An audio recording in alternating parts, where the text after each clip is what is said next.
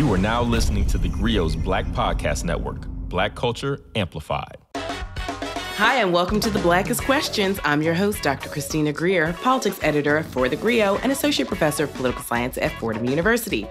In this podcast, we ask our guests 5 of the Blackest Questions so we can learn a little bit more about them and have some fun while we're doing it. We're also going to learn a lot about Black history, past and present. So here's the way this works. We have 5 rounds of questions about us, Black history, the whole diaspora, current events, everything.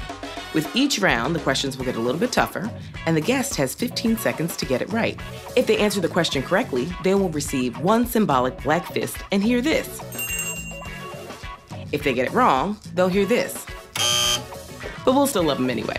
And after the 5 questions, there'll be a Black bonus round at the end just for fun. Our guest for this episode is Eboni K. Williams, an author, attorney, and television host and producer. She received her undergraduate degree from UNC Chapel Hill, her JD from Loyola University in New Orleans, and an honorary doctorate from Benedict College just a few months ago. And finally, she is the first Black housewife on The Real Housewives of New York. Eboni, thank you so much for joining the Blackest Questions. How are you? I'm so glad to be with you, Christina. This has been overdue, so I'm thrilled to be here. Well overdue. Can you just tell us how you decided to shift from the legal world to, I would say, entertainment, you might say infotainment or edutainment? In a world where we need a lot of different types of voices, what made you decide to make that shift? Well, you just said it, Christina, right? We need and deserve, as Black people and Black women, many different voices and representations of, the dynamics that we encompass, right? It can never be on just 1 or 2 Black women to do all the work of representing our fabulosity. So it was my great pleasure and responsibility to transition from practicing law in a courtroom, right, to still, using, legal theory, my legal education, and my pursuits for justice and freedom, ultimately, right, in spaces that now involve mass media. So everything from my podcast, Holding Court with Eboni K. Williams, to my work with Revolt, to, my infamous work as the first Black housewife on Real New York City in reality TV. Absolutely. I think, there's space for us to be in many spaces. Right. And there's a necessity for us to be in a lot of different ways. I'm not just in the classroom. I actually do think for me, not just for our people, but for me as like my spirit needs to be a lot of places, too. So it's so great that as LeBron James said, I'm taking my talents to South Beach. It's like, Eboni's like, I'm taking my talents. I'm taking them to TV, to radio. Yeah. You name Bravo, child, wherever we want to go. Yeah. Well, that's the thing, right? As Black women, wherever we want to go. That's it, sis. Have brilliance, we'll travel. Mm-hmm. So you ready to play some Blackest Questions? I think I am, child. Let's do it. Okay, let's do it. First question. What is the name of the movie that was released on October 24th, 1978, and stars Diana Ross, Michael Jackson, Richard Pryor, and Lena Horne, to name just a few? Well, anything Michael Jackson, I better know, child, because I am a massive MJ fan. That would be The Wiz. That is correct. Yes. It was originally a Broadway musical starring Stephanie Mills in 1974. It was considered a commercial failure when it originally released, but later became a cult classic and was adapted for television in 2015 on NBC. And The Wiz also starred Nipsey Russell, Ted Ross, and Mabel King. And during the production of the film, Michael Jackson and Quincy Jones connected. That's actually where they connected. And Jones went on to produce Off the Wall, Thriller, and Bad. And so growing up, do you remember watching The Wiz? Of course. I remember watching The Wiz. I even caught that very short Quincy Jones cameo that he made in The Wiz as the piano man. But again, I am, and my mother, Christina, massive MJ fan. So everything that was rooted in MJ, I digested. And really, believe it or not, Michael Jackson is one of my greatest mentors. I've never met Michael Jackson. I've never had a conversation with Michael Jackson, but I talk to young people about this all the time, Christina. You don't have to be in a personal relationship with someone for them to mentor you. People can mentor you through their work, through their legacy, and through their example. So the level of excellence in which Michael Jackson showed up in his craft is of great inspiration to me. I love that philosophy because I always tell my students there's so many ways that you can have different types of mentors. So I have mentors that are, say, 2 years or 4 years ahead of me professionally. Yep. I also have mentors who are way ahead of me and, and really have a career that I admire. But also I have, sort of, it's kind of like an inverse mentor, Sure. where I see people who behave in particular ways, who don't necessarily mentor others, who don't, lean back and pull others up across the finish line. Absolutely. And I think that it's just important to see those types of people to make sure you realize I don't want to emulate that type of relationship as I move forward in my career. Yeah, it's a nice gut check, right? To see what you don't want to embody out in the world. Absolutely. Right. So, okay, shifting back to MJ. So we see a very young MJ in The Wiz. What is your favorite MJ album? Off the Wall. That was easy. Off the Wall is my favorite MJ album. Right. My favorite MJ song is probably somewhere between Working Day and Night and Don't Stop Till You Get Enough. I like some of, the older I get, the more I appreciate some of Michael Jackson's ballads. Yeah. Some of the slower. She's Out of My Life. Or, The Lady of My Life, I Just Can't Stop Loving You.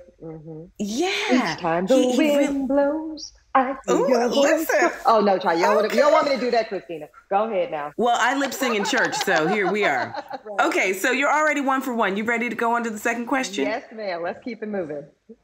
Okay, let's do it. Let's keep this energy going. On April 5th, 2021, who was named the first Black head coach for UNC's men's basketball team? That's Herbert. Child, what's Coach Herbert's last name? Herbert. Something started with a G, child, I think.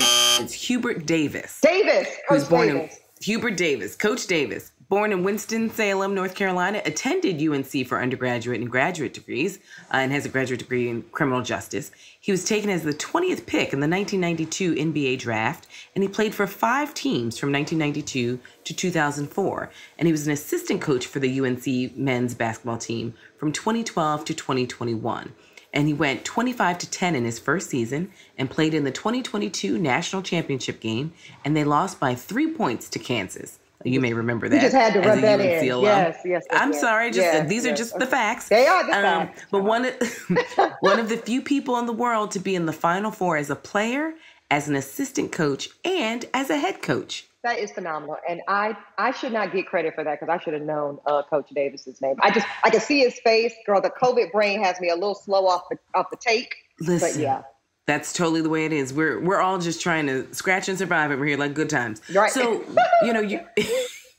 you're a UNC alum. Yeah. Were you a fan before you went to UNC as undergrad? Did you follow UNC basketball? Did you follow UNC at all before you attended? No. So I was only a fan of the NBA prior to undergraduate school. I am a very proud first-generation college graduate, Christina. And so college sports just really weren't on the ethos in my family and my upbringing. So I actually had no clue about the rivalry, girl. The whole Duke Carolina thing I was introduced to it on campus. And don't you worry, Tar Heels, I am an avid hater of DOOK. I learned the right way and the right shade of blue. And, it's all good now. But no, I was a brand new Tar Heel. I like to say I'm not a Tar Heel fan. I'm an alum. It's different. It is different. And where were you raised before you went to UNC? Yeah, so I grew up in Charlotte, North Carolina. So huge, basketball country from an NBA perspective. I grew up with the Charlotte Hornets. And also, obviously, the home of really college basketball, I would say, is North Carolina. Now, did you feel did you live on campus when you were an undergrad? All 4 years. Such a big nerd. And I was an RA, of course. You know what? If I had to guess, I would have guessed that you were an RA. And guess what? I was never an RA. Yeah, don't worry. I was a hot mess of one, so go ahead. So, but when you said your first generation college, did it feel like you were entering into a totally different world, even though you're in the same state and going to university? Was it a huge shift, or how did it feel sort of going to, a pretty prestigious campus that has not only world-class academics, world-class athletics, you're in such a beautiful environment where, so much of the UNC campus is deliberate to let you know you are at an elite institution and you should be treated and assumed as much. Sure. And you are accountable for maintaining that legacy, right? I feel like that was a really big message the moment you set foot on campus. Everywhere on campus at UNC, as you know, you're reminded that we were the first public university. You're reminded of the legacy of the great intellectual heavyweights and athletic heavyweights, that reside on that campus. So it was a huge different world for me, Christina, mainly because I was 16 years old when I went to enroll and, being literally a kid among giants. So it was a fresh world, an exciting world, and really an opportunity for me to start cementing aspects of my family's legacy in new ways. That's really how I viewed my ascension to UNC. That's beautiful. It's a beautiful way to look at it. I have so many colleagues who work very closely as first-generation professors, and they work very closely with first-generation students. That's just a really beautiful way to think about one's role in the academy. Okay, so we're 1 for 2, but hey, let's keep going. Question number 3. You ready? Yes. Let me try to redeem myself. In the city's 300-year history, she made history and became the first woman to be elected mayor of New Orleans. Who is she? LaToya Cantrell? That's right. Mayor LaToya Cantrell. Yes. Okay. Great. She was sworn in May 7th, 2018, and was reelected for a second term on November 13th, 2021. She moved to New Orleans from Los Angeles in 1990 when she attended Xavier University and said, "My soul has found its home in New Orleans."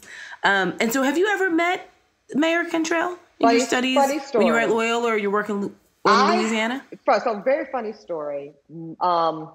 First of all, let me say, I thought that was a trick question, Christina, because you said first woman. And I was like, wait, I know LaToya is the first mayor, LaToya Cantrell is the first Black woman, but was there a white woman? And then I did a quick little rundown of the recent, mayors I remember from New Orleans the past 50 years. And the answer was, we are the first, as typical. Okay, so I have not met Mayor Cantrell, but you know who has? My mother, Gloria J. Williams. She met her in an Ulta in New Orleans. Yes, and ran up to her and, was complimenting Mayor Cantrell on her skin and the beauty of her skin. And then she said something about me going to Loyola Law, and then Mayor Cantrell actually watched me on Real Housewives of New York. So they took an Ussie and sent it to me. It was very cute. Oh, I love it. I absolutely love it. And during your time in New Orleans, which is a beautiful city, I'm an urbanist and, I study cities, and New Orleans has such a rich history. What are some of your favorite areas to visit or memories of New Orleans during your time there?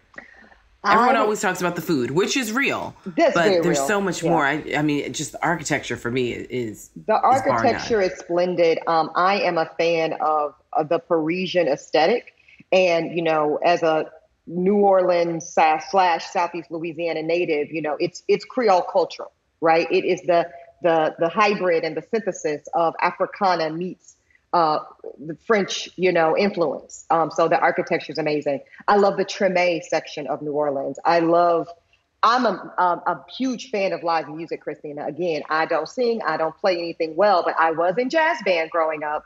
So I played the alto and tenor saxophone. I played alto and tenor saxophone. So to go here, at Tipitina's, live music, or at, honestly, not for nothing, people still pull up to Hard Rock and have a great show. It's about the Columns Hotel for a great craft cocktail. I love Uptown, I love Mid-City, and I love Treme in New Orleans. Well, I'm still stuck on jazz the saxophone, band. I know. It's a mess. Hey, listen. Well, we can start a little group, because after I defended my dissertation, I went out the next day and bought a trumpet. I was so happy. I was like, I just have to shout it from the rooftops. And so I took trumpet lessons for 3 years as an adult. Absolutely. We'll get us some gigs, child. Come on. Right. Listen, I believe in little side hustles. Now, you said something in the beginning, about representation and the necessity of it, and also how we are allowed to evolve and tap into all the different interests and facets of our multifaceted being. Would you ever think about, I get this question all the time from my students, but would you ever think about running for mayor, running for office? I knew you were going to go there, Dr. Greer. The short answer is not in any practical way, because I am convinced, and this goes actually right to my time in New Orleans. My time as a law student in New Orleans intersected with the tragedy of Hurricane Katrina. I was a second-year law student when Katrina devastated the area. And so that was my introduction to American politics, was seeing the enormous dysfunction of the political system, massive political corruption. I always tell people, you want to see political corruption, go to New Orleans, Chicago, or Baltimore. Anyway, and maybe take a pit stop over in Detroit. So with that said, I was very disenchanted with my personal ability to overcome the bureaucracy and just staleness that happens in the American political system. And so I'm very much still convinced, Christina, that my best ability to help do the work of liberating my people resides in my work in media and my ability to change narrative. Malcolm X tells us that the most powerful entity in the world is the media, is the press, because it shapes narrative, and narrative really controls almost everything, including politics. So I believe that, but listen, if God tapped me on my shoulder and said, my beloved daughter, Eboni K. Williams, I need you to go serve your people in this capacity, I would be obedient. Okay, and I hope you would call me and let me know. We got work to do. I'll hit the ground running. Oh, Lordy. Okay, you ready? Yes, You're doing ma'am. well. Yes, Ready for ma'am. question number 4? I'm ready for number 4. Okay. Mm-hmm. In 1844, he was the first African-American lawyer in the United States, and later in his life became the first African-American justice of the peace. Who was he, and what state did he pass the bar? I want to say it was his first name, Charles? Mm-mm. This is Macon Bowling Allen, and I he did not passed know the that. bar in Wow. Maine. Okay. In the state of Maine. And so he was originally, Macon Bowling Allen was born in Indiana in 1816. His admission to Maine's bar was initially denied based on the grounds that he was not a, quote, legal citizen because he was African American. He persisted and prevailed. He earned admission on July 3rd, 1844, and continued to be a trailblazer and became the first Black lawyer to practice in Massachusetts. And he helped found the first all-African American law firm in South Carolina. And in 2021, data from the American Bar Association found that Black attorneys make up 4.7% of all lawyers in the country. Can you believe that? Not even 5%. Sadly, I knew that stat. What's his name again, Dr. Greer? His name is Macon Bowling Allen. Macon Bowling Allen. Beautiful. I learned a wonderful fact today. Great. What motivated you to go to law school? Going back to this notion of representation in all spaces and dispelling false narrative around Blackness and Black people, one of the things that was always really obvious and apparent to me, Christina, even as a kid, is just the innate sense of subordination that Black people are treated with and expected to occupy in our country, just on GP. And so it was always very important to me that as I ascended to adulthood, that I occupied a space that provided some sense of power. And not only personal power, but also the ability to empower others that looked like me, others that were positioned like me.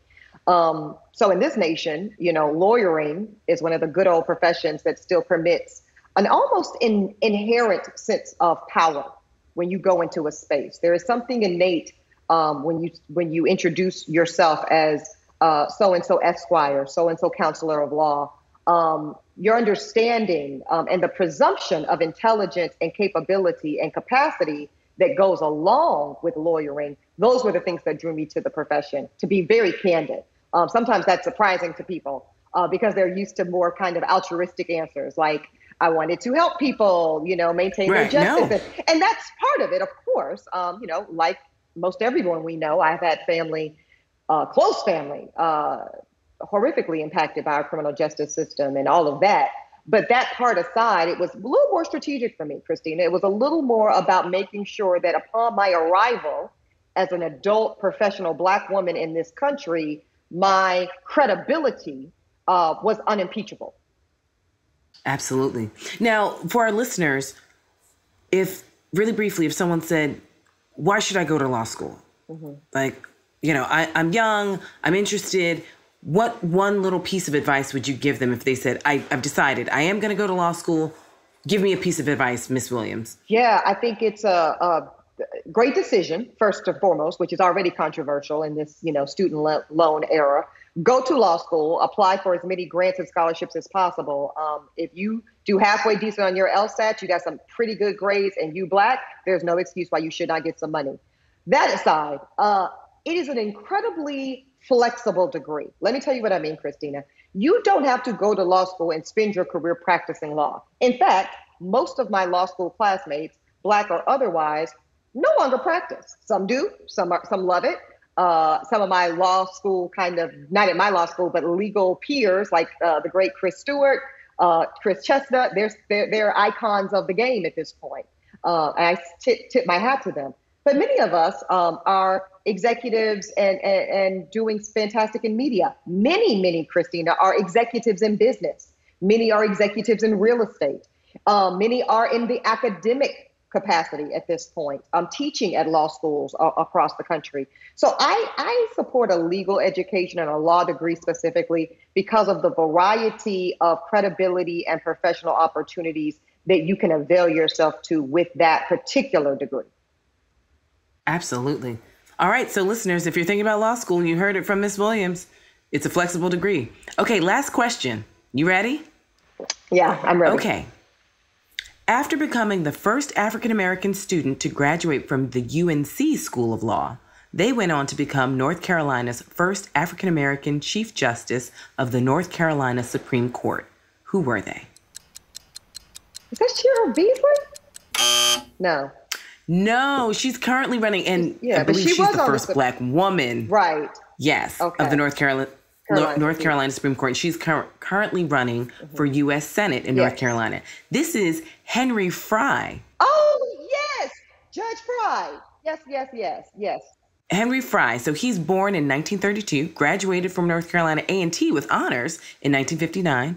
After law school, he was the first African-American elected to the General Assembly in the 20th century and was appointed to the North Carolina Supreme Court in 1983. And he served as Chief Justice from 1999 through 2001. And so did you ever get to meet Justice Fry? I never got to meet Judge Fry, but I do believe I crossed paths with some of his family, Christina, because there's something on campus that is named in Judge Fry's honor. I don't know if it's a resident hall. I don't know what it is, but something's named after Judge Fry, and there's a memorial to him on campus. So no, he's a very big deal, and a legal giant and a cultural giant for sure.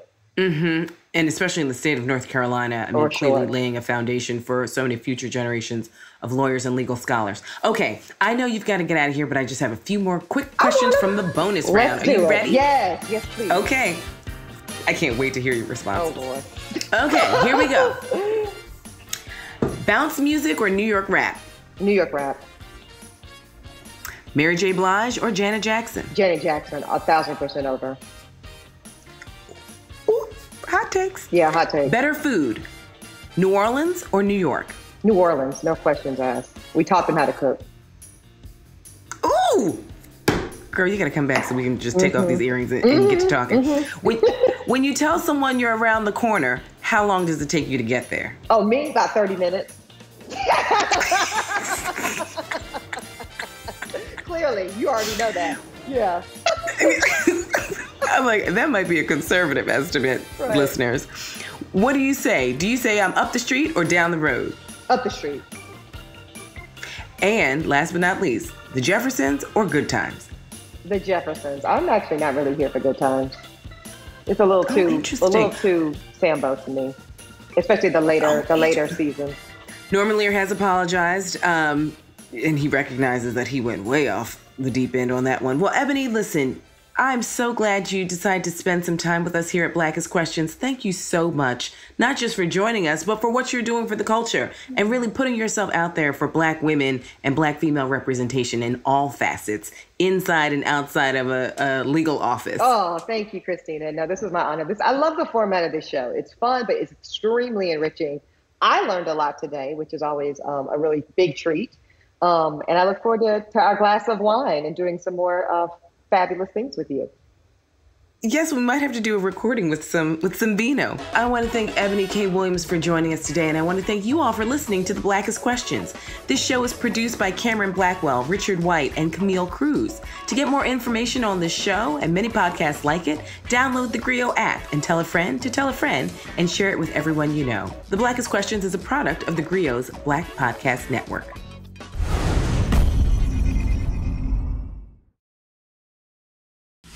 What's going on, everybody? Panama Jackson here, and I'm the host of the Dear Culture podcast on the theGrio Black Podcast Network. And I'm telling you to check us out every Thursday on theGrio's app to make sure you get that new, amazing, original Black content, that awesome creativity. Check us out. Dear Culture, Panama Jackson, out.